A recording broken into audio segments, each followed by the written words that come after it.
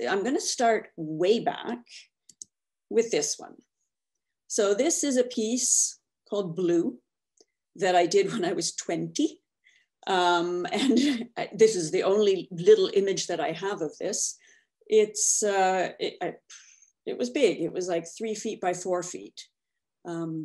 Watercolor, charcoal, oil, chalk pastel. I mean, I put a lot, mixed media is what we would call that.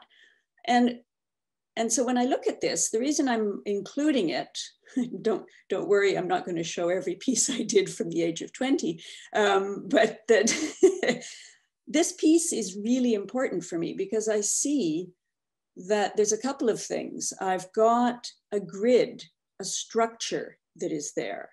Language is very much a structure that is always in my work.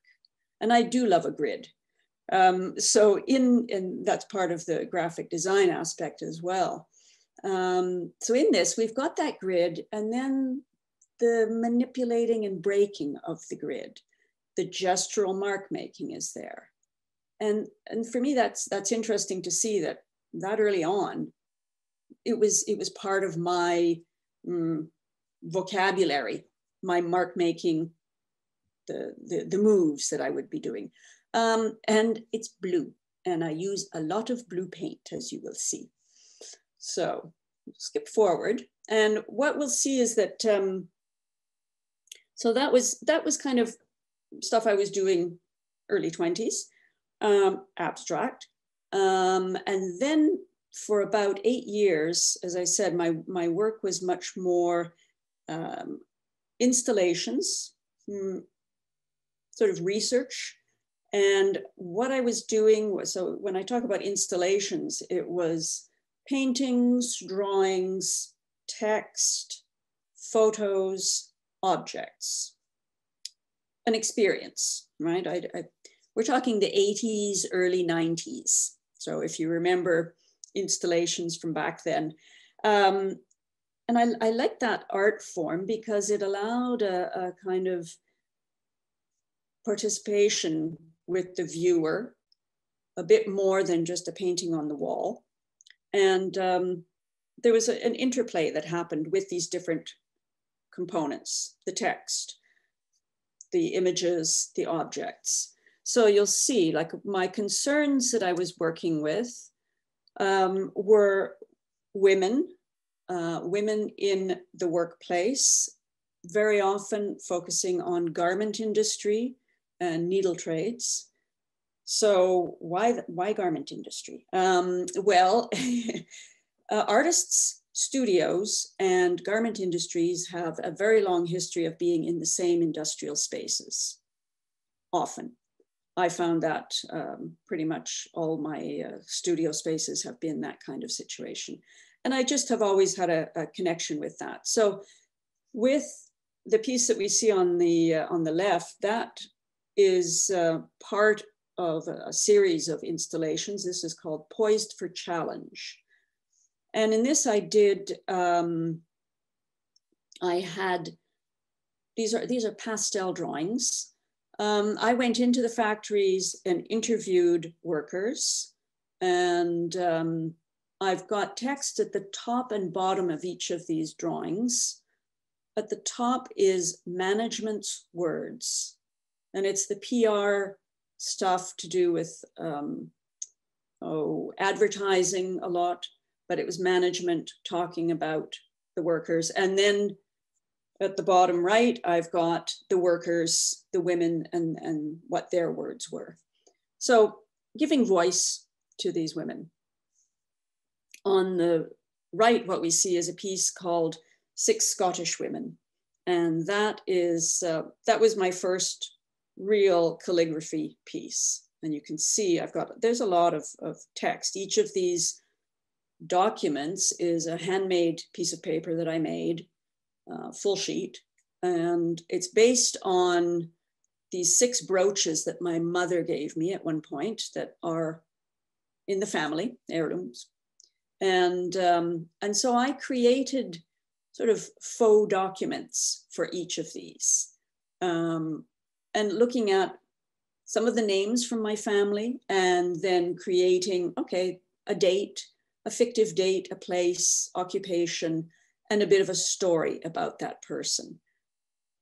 So as I was doing Six Scottish Women, this, I paid attention to the writing style, but again, I was self-taught in that aspect, but I enjoyed doing it to such a degree that I thought, well, keep that in mind, and perhaps at some point you really should study calligraphy.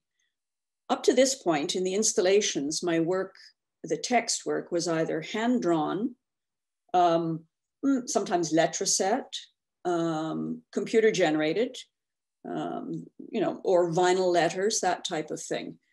So a real mix of stuff.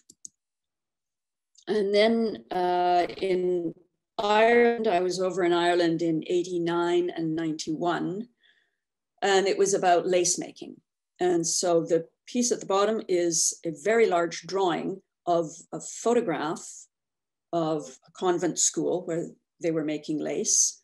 And I've given them all names.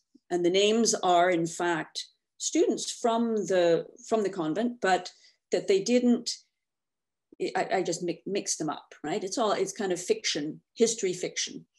And the pieces at the top, these are 3 collars. They are large sheets of paper that I covered with charcoal and then erased out in order to get the collars. So they're pretty, there's a little bit of white pastel in there as well, but for the most part, it's subtractive drawing. They don't have any text, those ones, the collar pieces. So this was in Ireland. And then around that time is when I moved to Montreal. And art kind of took a little bit of a back seat because I had kids. And during that time, I went back to work in graphic design full-time, in editorial, working with books. So, there's a gap. There is a gap, as there is in many artists, women artists' lives and careers. So when I got back to doing artwork, something that came up was the abstraction that I had been doing before. The letters are always there. And as I haven't mentioned at this point, but landscape was something that I did but never exhibited before. And so would be plein air, sketchbooks, that type of thing, but not my main artwork. Well, that changed at this point. And so it was during this period that I decided, okay, I'm going to start learning calligraphy. And so what I did was I had the opportunity to study with an amazing calligrapher, a teacher from France, Yannick Durand was her name. And so I was with her group.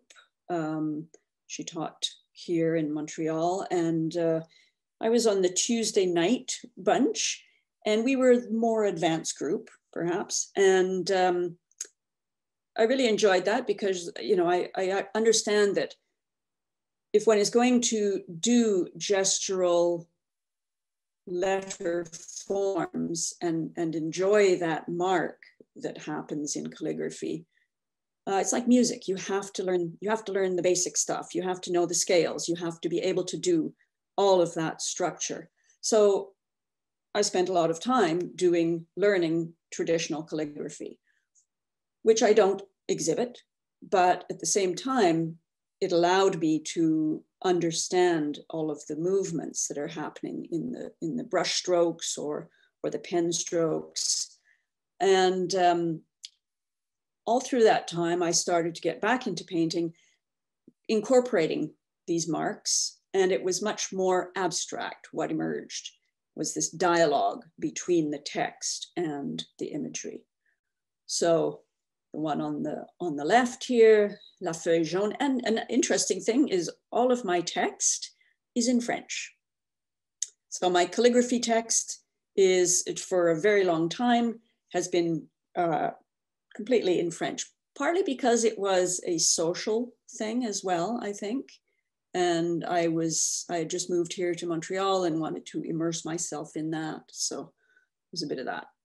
La Feuille Jaune here on the left. And then this one on the right, that little small piece is a quote from Victor Hugo. And it is the alphabet, c'est l'alphabet écrasé par l'univers. So the alphabet squashed by the universe. And I've piled up the letters. So A to Z is there. That's what you're looking at, is the alphabet. So already you can see, okay, like you can't tell that that is A to Z. And it may not be that important for you to know that. It is for me. It's there. And it's making the marks that are there. They are no longer, the shapes of the letters have been freed. They're no longer just doing a one-way kind of movement of message being relayed to the viewer. You're having to work a bit more in this stuff. Okay, it's a little bit more interactive, perhaps. So here's some examples of some of my work from this period, where some of it very designy, very graphic. The middle piece for sure. First one on the left is called Apropos, and and then we start to see some watercolor and layered, textured stuff happening. The text as a layer on top of that.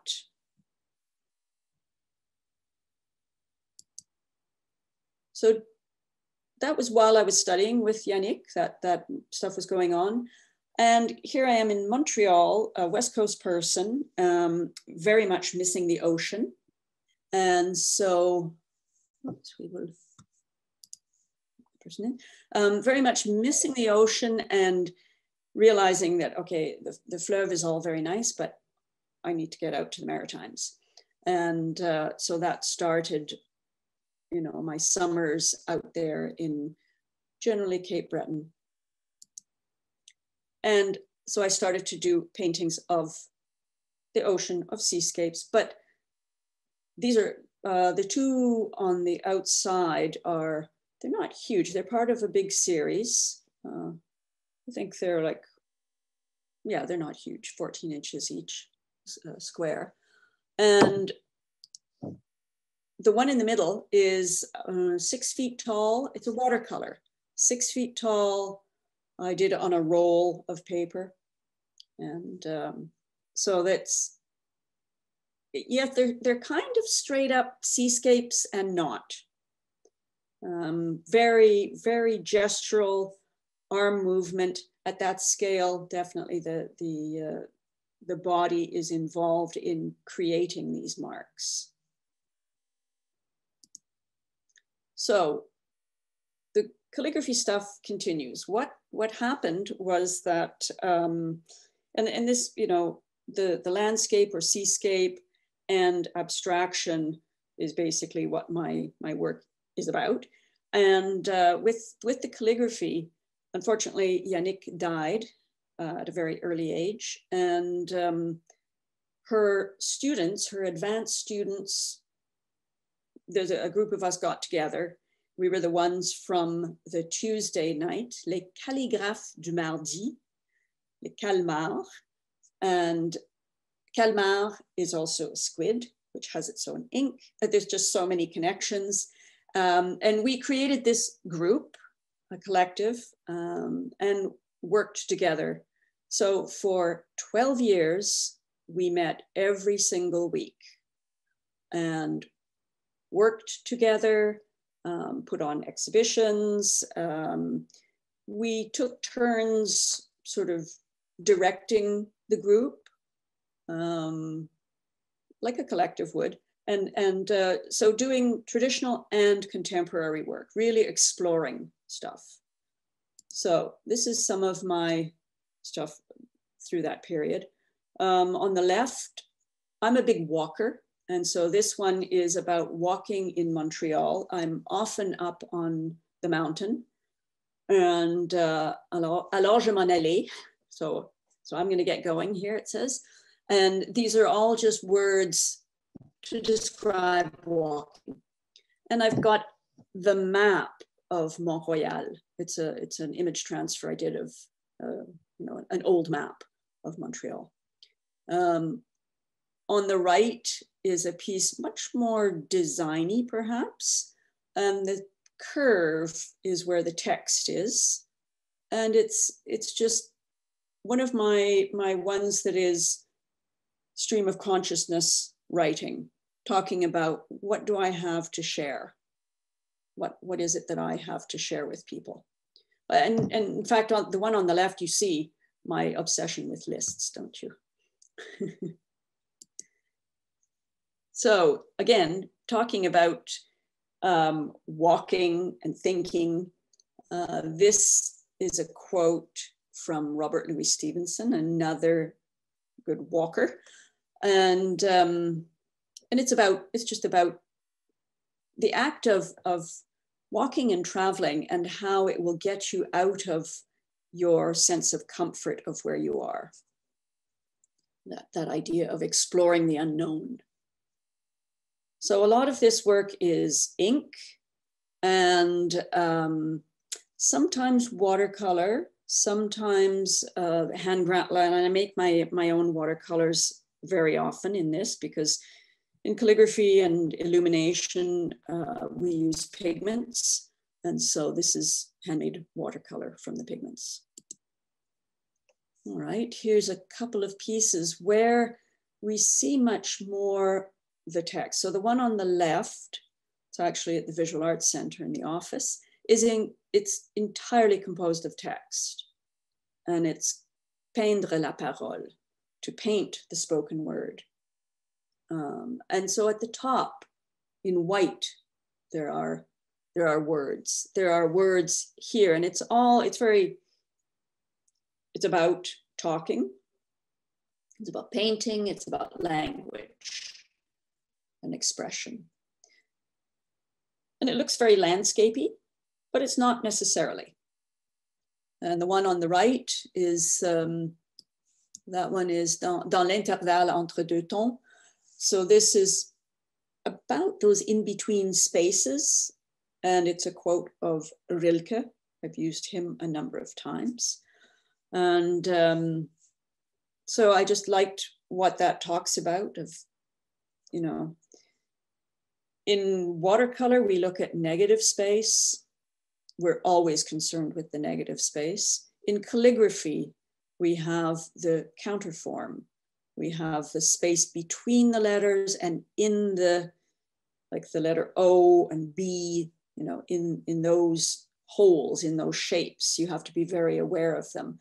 And so this idea of being between things is quite nice.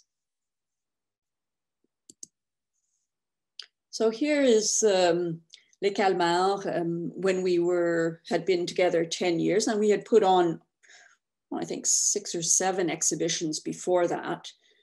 And we decided to do one to really talk about our 10 years and to create a book.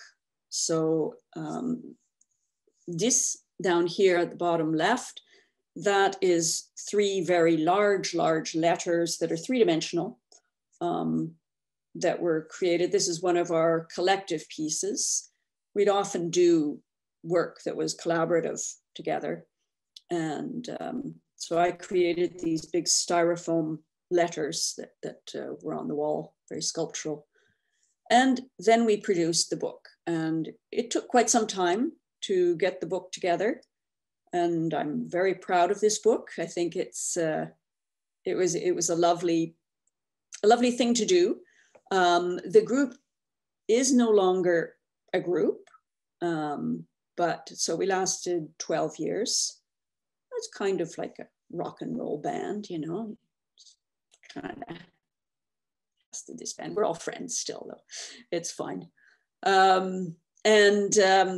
Yeah, so this was a very big endeavor to try and do a book that would show a little bit about each of our work, but also situate what we were doing in more of a global context. And there's a lovely essay in the book by a woman in France who has, it's a short essay, but it's a really good one, which talks about our concerns in contemporary calligraphy and using letters and letter forms in a different way.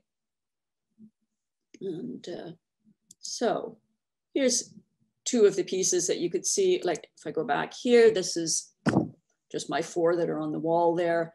And here you see them a bit closer.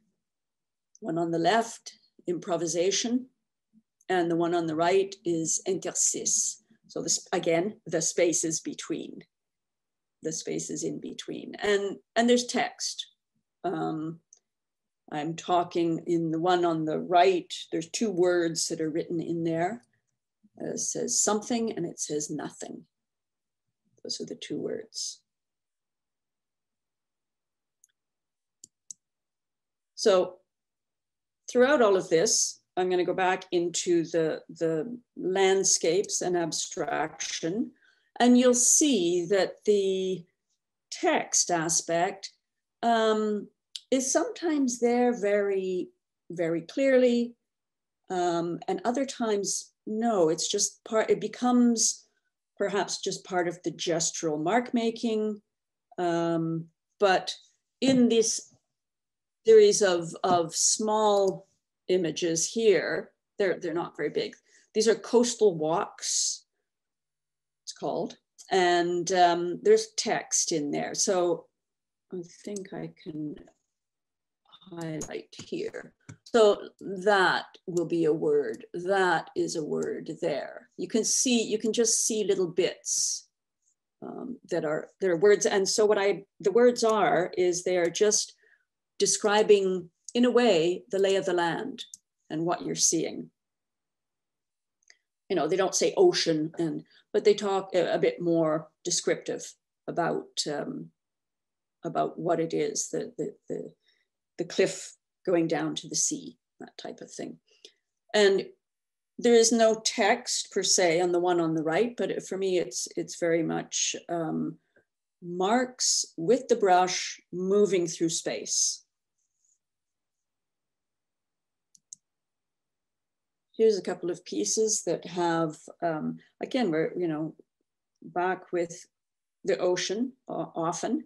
And there is some text on the one on the left, and the one on the right, you can see at the bottom, just barely, it says, quand j'arrive au bord de la mer, when I get to that edge of the ocean. And so often I will take the viewer, not so much standing on the beach, but in the water. And we'll just plunge in there. So both of these pieces are fairly small. They're not large ones. And monoprint and ink on the left, and then watercolor and ink on the right. This is a series of 4 pieces that for me it works as one. And they are really the landscape, the seascape, the text, and abstraction all there together. And the colors are not perhaps what you would expect, where you would expect them. So they seem to be a bit more abstract than perhaps a straight up landscape would be. And for me, they're much more abstract, these pieces. This is, I've done a number of very large watercolors, and you can see, you get a sense of the scale of this one. It's one of the full, it's not just a 22 by 30 sheet, it's I think they're 30 by 40, the big guys. Yeah, so I played with pigments and watercolor and charcoal and ink in this. So for the most part, my work is that, also acrylics sometimes, which is water-based. And I work primarily on paper, varying sizes. Some of the pieces that you've seen are very small, and then others are quite large. So they demand, I work on the floor. So they demand like a full dance around. It's choreographed, painting these. And so, yeah, I like to change the scale quite a bit on these. So in a way, this is a straight up seascape, but not really. When you go in closer and you look, the hills here, the rocks, they're just marks with ink, and they're just a brush stroke. In fact, that's what they are.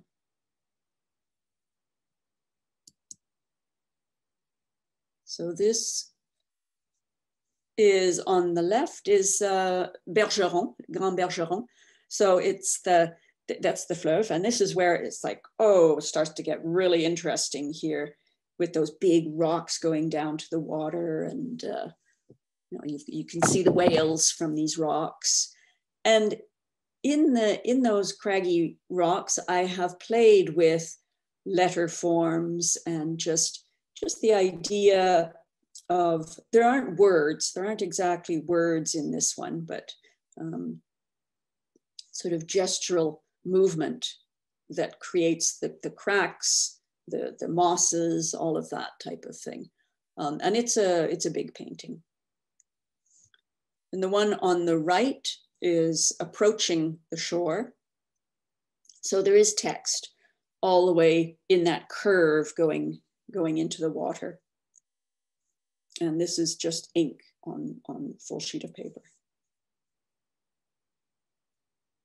So the text is, you could, if it's right in front of you, if the image is right in front of you, you can spend some time and read it and guess at what it's saying. But the words, they're part of the process. They're part of the way I'm making the marks and thinking and talking to myself as I'm working. So these are two images. The one on the left, well, there's a diptych on the right. The one on the left is Wordsworth. Okay, and it's trying to connect the landscape to the quiet of the sky. And so I've written the word connect in the sky. So you can see it reading up and reading down, but they just become very big graphic shapes. And there again, I'm much more aware of the spaces between than the actual letters that are there. Okay, and they create their own graphic element, which is quite strong. And then the landscape itself is just barely there, not even needing to be so strong. And then this diptych on the right is, this one I think is at Artothek, and it is it's Constable's words. So I've quoted John Constable. Love his paintings, the sky images, and so I've used, so it's ink and watercolor, and just when I use watercolor, I don't always wet the paper completely, but I do use a lot of water and flow the water around with the color. So here you can see that there are bits of text absolutely not legible. So that's sometimes a question, like, here we have two very different approaches, where the one on the left, the connect one, you can read it very graphic, that dark, bold, those shapes up in the center, in the sky. But I've made sure that you can read the little text. So when I want to play with that, if I find that it's important for me that the viewer can read it and understand that, I do make an effort to have it legible. But in something like the two on the right, no, I don't think that you need to know Constable's words, exact words that are there. The title is Constable's Words, and that might be enough for this one. So we'll have a look at that. Now, this is called In Three Movements, and much more abstract, designy perhaps. This is in fact a very small painting that has been blown up, photographed and blown up about, I don't know, 6 times the size of what it initially was, and is on the wall of in an apartment building in the communal space.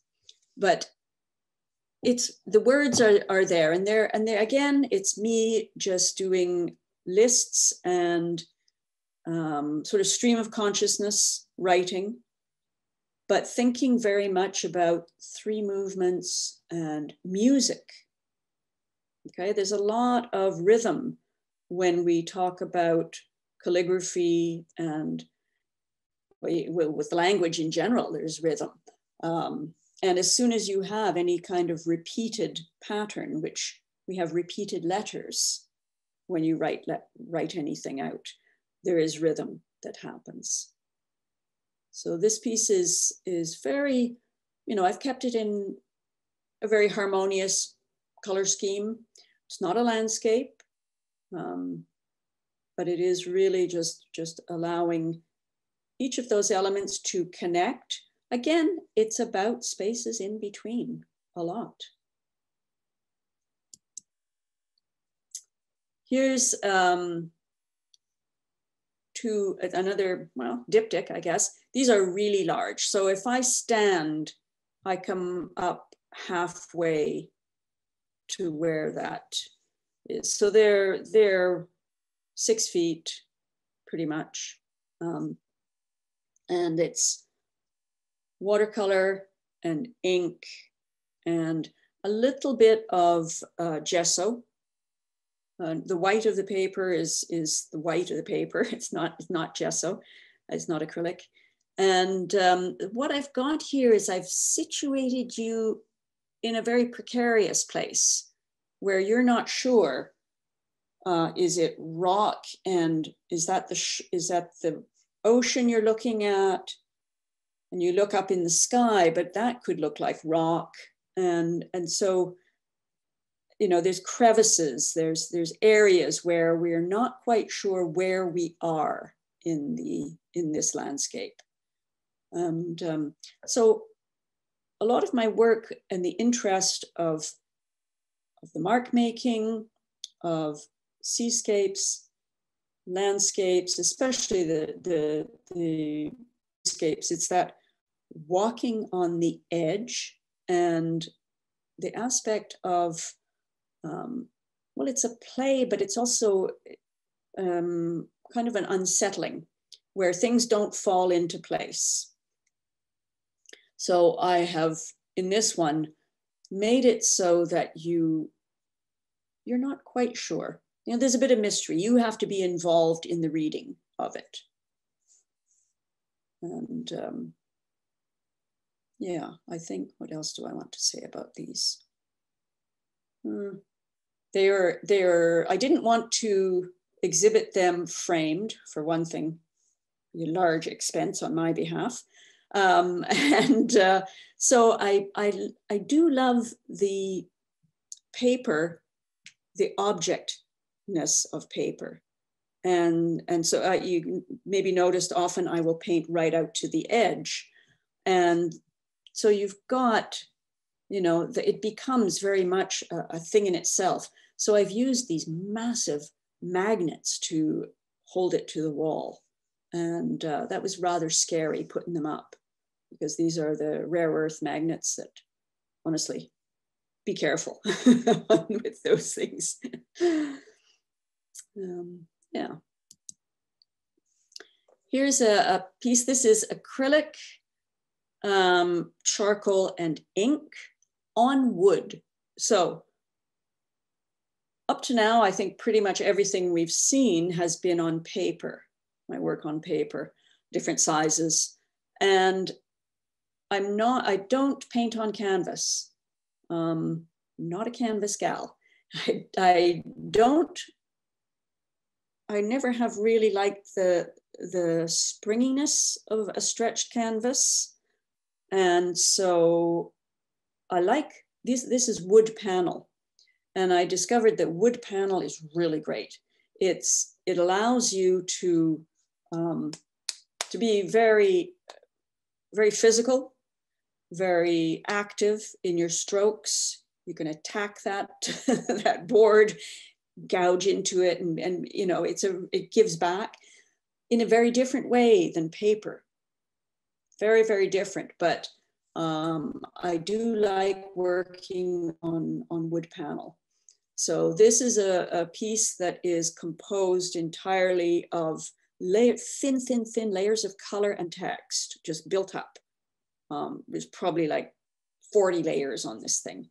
And it's got a nice soft glow in the pale parts. And again, colors that are not really landscapey completely. And so we're drawn to this, what could be a distant horizon way up at the top. And the text is Thoreau, and is talking about going to the sea. So the meandering to the sea, the movement to the sea. The meandering line I have behind me. All right, these are another diptych. You may have noticed I work a lot in series. I've got diptychs, triptychs, that kind of thing, or series of 6. That for me comes directly out of working as a graphic designer in editorial. Dealing with spreads, with page after page, image and text, not being just one painting and then I'll do the next one. So I'm often working on multiples at once. In this piece, this is, what did I call this? Searching, delicate balance and searching for footholds, I think it was, something like that. It's got a big long title. And it kind of works together, again, like the black and white one that we saw previous, that big diptych. It almost works as though you feel that you're on the rocks in the foreground. But we're not quite sure how is that cliff over here? What's in this space? What's happening up in the sky? So I don't really have any text in this one, but they are very, very large movements with ink, with a very large brush. So that I think in this one, definitely any aspect of language or text is not so present. It's become a way of creating texture. It's a way of playing with just brush handling and brush strokes that have become natural manipulations because of having done calligraphy. So it's kind of more the result of. This is much more, the one on the left is a series that I just finished. It's ink, it's only ink on paper. And there's 6 of them. And again, they are big sweeping movements that describe possible places. So we get a sense of, okay, kind of a shore, maybe a mountain in behind there. Is it water? Not sure. Sky or water up above. So I often will have these movements and spaces in the work that is perhaps not so easily identifiable. The one on the right is about the fleuve. It's a small piece that is ink and watercolor, and it is just text, and it's just dictionary descriptions of the fleuve. So it's really talking about what the meaning of that word is. And I, of course, switched it up and taken it out of context and just bits of words. And it's not the entire, it's not like a Wikipedia type of thing. It's a bit more poetic than that. I manipulated it, which is basically what I'm doing in all of these, is manipulating the text and language. I think in this one, we do have tiny bits you can see with white, as I have a white ink, and that there are little bits of words that show up again. Just occasionally I will pop those in. But again, you can't read them, and that's just fine. These are three very big paintings, which for me have much more of a northern feel. Le Grand Nord, they feel like we've got this big white of the paper, this space that feels like maybe, is it snow? Is it sand? So I have in these played with buckets of water in order to create this movement with the color. And then just stopped and said, okay, I don't need to add any other colors in there. The movement that's up in the sky, and each of them I felt was very animated and worked well. And, and I would always start with that place where they meet, where sky and land meets. So here we're getting to some of my artist books. And yeah, I think that over the years, well, obviously when I was doing graphic design and editorial and all of that, I had to make maquettes, I had to do bookbinding, and that was part of it. And so an interest in making books, handmade books, was always there. None of my books are very complicated in terms of, bookbinding procedures and technique. But for me, the whole I love doing them. And I feel that the idea of having the content and the container all wrapped in one, it's really a lovely experience. And what it does as well is combine that aspect of the series. So I've got a series of paintings or a series of images and text, and I can rearrange them how I want and create something different. And that different object, and it really becomes an object you hold in your hand and manipulate, is a temporal object. It's temporal because your experience in reading it, you flip through these pages and you see a different rhythm. So this book was in an exhibition called Art of the Book. So it traveled across Canada for 2 years. And it's the text that's in there. I did decide to do it in very legible calligraphy. So parts of it are quite abstract movement, and it's all about the pine tree. And it's Thoreau's talking about walking. It's from his essay on walking. And just one little excerpt where he talks about climbing the pine tree in order to see the world differently. And just getting out of that rut, out of that experience, and what one sees when you look at nature in that way. So I've played a lot with different types of paper in this book. It's it's fairly large, in fact.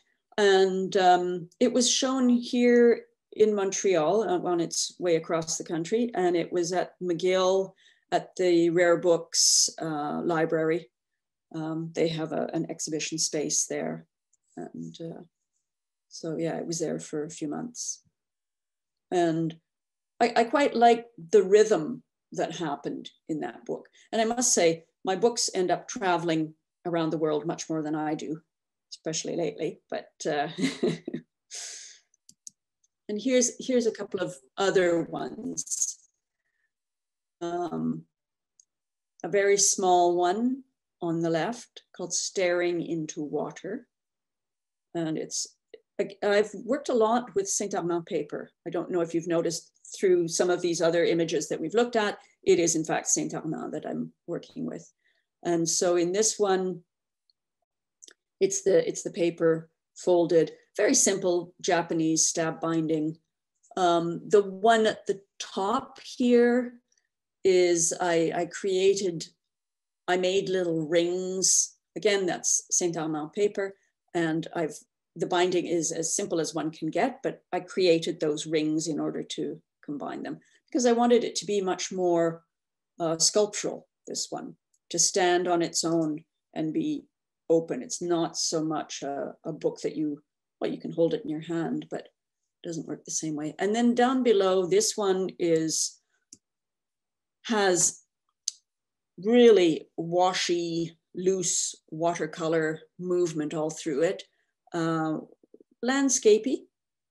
And there's text that goes from one spread to the other, always on the right-hand page. And then the very last page has the text, and it's called, it's just, again, stream of conscious, me talking about walking along with silence. And yeah, I think we come to the end of my images. And so I'd like to just say that, I'm continually exploring all of these different aspects.